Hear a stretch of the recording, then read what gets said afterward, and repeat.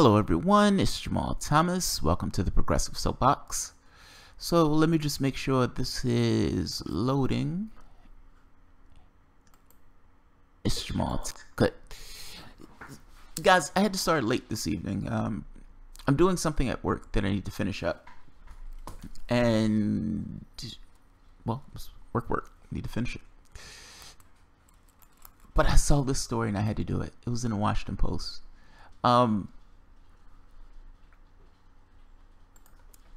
Here's the thing. And the reason why I'm doing the story, I found the story fascinating. How do you know who you are without having something to compare yourself to? It's like, what's God if there was no such thing as man? God is not God if he's the only one. It takes something lesser to actually have God. You see yourself in the face of others is what I'm boiling it down to. So this is why I'm doing this article. Not to mention I kind of thought it was comical, and part of me wants to stand by my tribe on this. So this guy, Washington Post columnist and suspected porn star Dave Weigel. And look, I think he's a porn star. He never said it. Look at the mustache. Nobody walks around with a mustache like that that's not a porn star. That's my understanding of things, and I'm sticking to that understanding of things. El Pequeño. Dave Weigel. In column today. In one corner of the internet, the 2016 Democratic primary never ended. This article is fascinating. Like I said, you see yourself in the face of others. There is a clear distinction between us and them. That's not a distinction I'm drawing. That's a distinction Dave Weigel is drawing in the article. El Pequeño.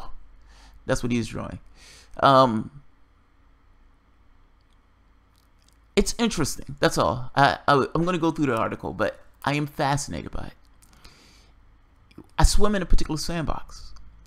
And I read the Washington Post, New York Times. I read all these establishment articles, but I don't watch mainstream news. So some of this stuff is like I don't get until I see it in the news. Weigel writes this piece as he's sitting in a tower, and as if he's traveled to some long forgotten land and interacted with the people and came back and wrote down what he saw. That's how the article comes across. So let's go through it. Oh, by the way, he bashes HA pretty good in this article. I don't know what HA did to Dave Weigel, but he goes after him. Called him a fantasy writer. It was fascinating. On Friday afternoon, a judge in South Florida dismissed the lawsuit against the Democratic National Committee, brought by people who accused it of committing fraud during the 2016 primary to the detriment of Senator Bernie Sanders. Neither the D nor C nor ousted Representative Deborah Wasserman-Schultz responded to the dismissal when asked to comment.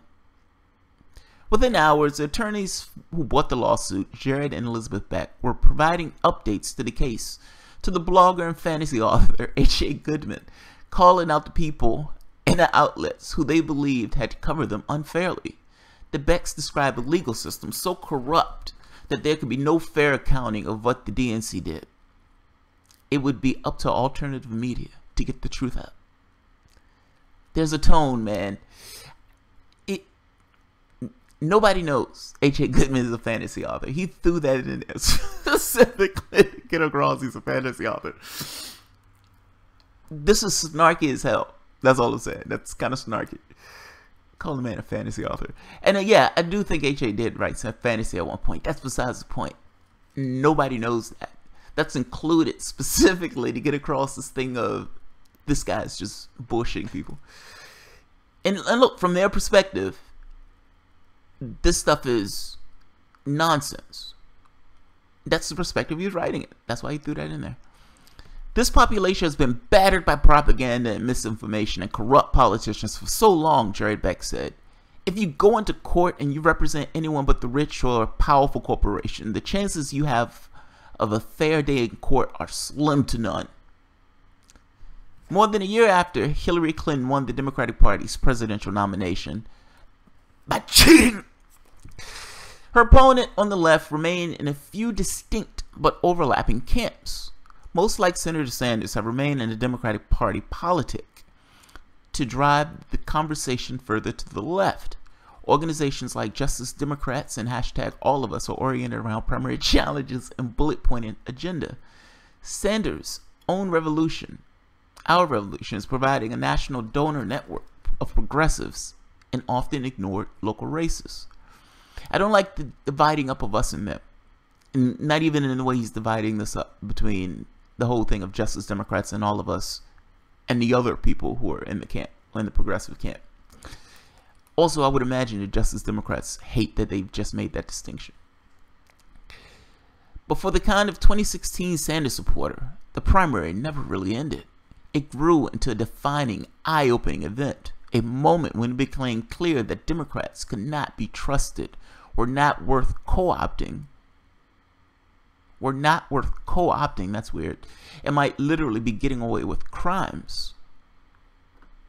Goodman, whose devotion to Sanders as a Huffington Post blogger gained a small but dedicated audience, transitions from columns about the Vermont Senator's inevitable victory to vlogs about the truth coming out about Clinton and the DNC. Sitting in front of a WikiLeaks logo, Goodman alternated updates on the DNC fraud lawsuit with updates like Clinton emailed grand jury to indict Hillary Clinton under Espionage Act, imminent, and Seth Rich murder anniversary, marred by Guccifer 2.0 files copied locally, but not hacked by Russia. Well, that part's true. I mean, granted, the jury to indict Hillary under the Espionage Act is imminent. That's utterly ridiculous. Yeah, that's clickbait. But the last one is actually true. It's either a flat fact that it's the murder anniversary, and mainstream media cannot get away with acting like those files were hacked by Russia. Now, if they're going to contest the evidence, meaning if they're going to deal directly with the vet files as opposed to pretending the veteran intelligence professionals, if they're going to deal with that directly, that's one thing. But this is one of those side remarks that assumes that A, it was hacked by Russia. And again, Weigel is taking the mainstream media narrative, even though mainstream media has left that narrative the moment that the intelligence came out, or that the actual independent studies came out. Yeah, so that one's actually true. And Goodman is one node in a busy network of pundits on full-time war footing against the DNC. YouTube, with its easy use, free storage, and possibility of global reach, has become an Angora of 2016 primary bitter enders. Bitter enders, okay.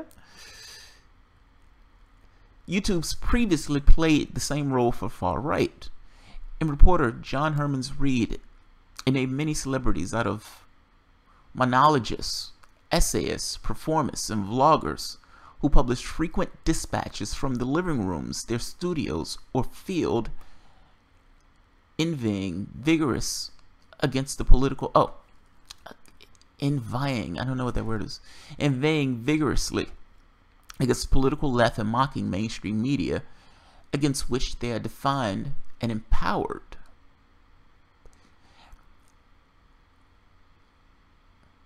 If you're an independent media, well, and this is Beck's, the case against the mainstream media was to make any way as Beck's lawsuit drew little national attention. I'm sorry, the wording is weird.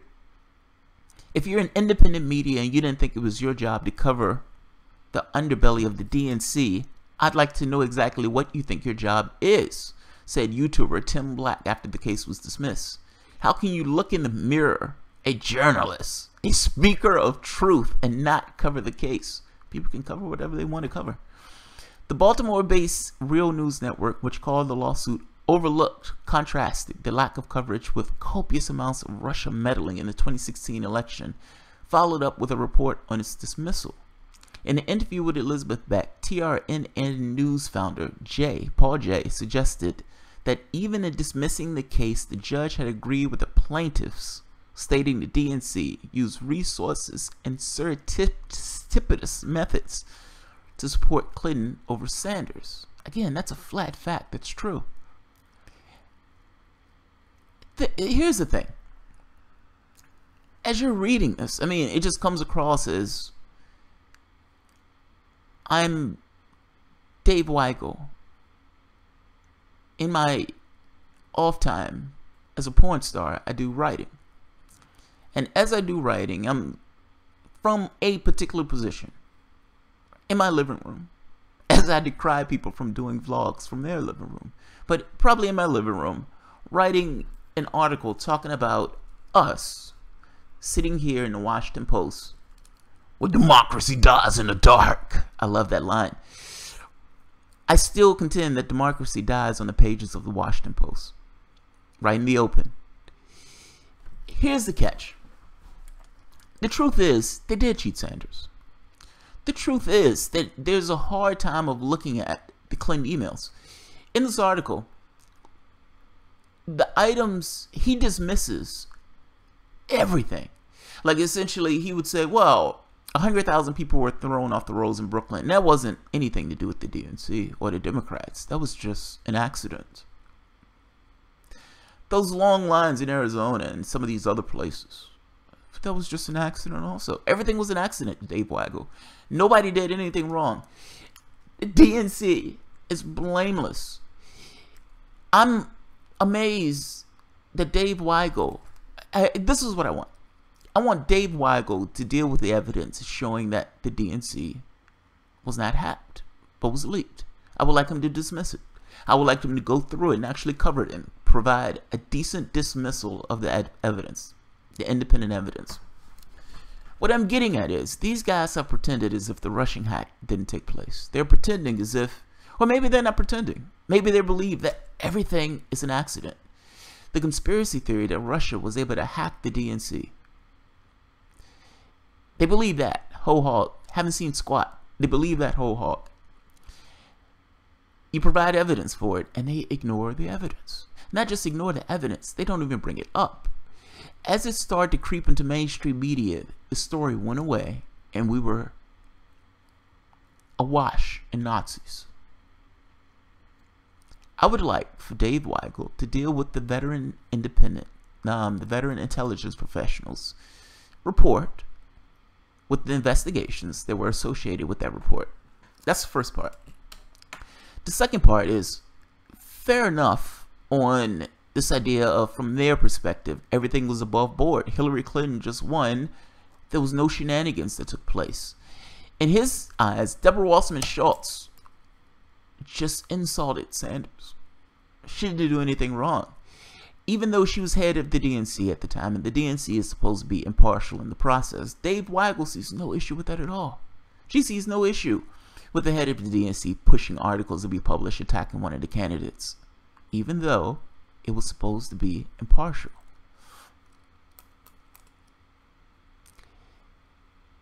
This is a very clear distinction between us and them. This is not a distinction I'm creating. This is a distinction Weigel is creating in the way he's writing this article. They are the bitter enders. If you're using the term they are, with this feeling of them looking over yonder, they're the bitter enders. They haven't given up. They're on full wartime footing with the DNC. That part's right. That part's right. Whatever else you want to say about the article, that part is correct. That part I absolutely agree with. And I am proud of that part.